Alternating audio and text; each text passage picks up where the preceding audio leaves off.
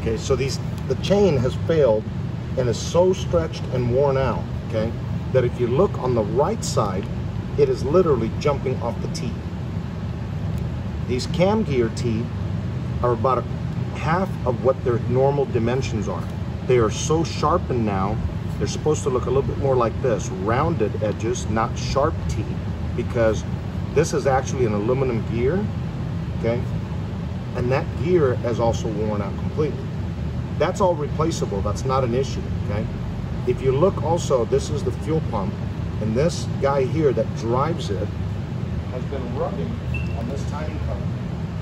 See that there? Now, here's where I say we need to stop. Putting a chain set in it, this gear, and a chain will fix that problem. That's not an issue. It will not fix the fact that the bearings inside the motor are worn. Now watch the crankshaft end play. That is abnormal, okay? The reason why this guy is also rubbing on that, I can't produce it because I'm not strong enough with the valves and the cylinder head pushing on it, but when the engine is running, this guy's also going in and out, causing it to rub against the cover.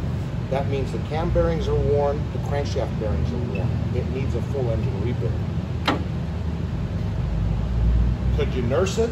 Maybe. Could it fall apart on you? Yes. But I know there's a big underlying problem there.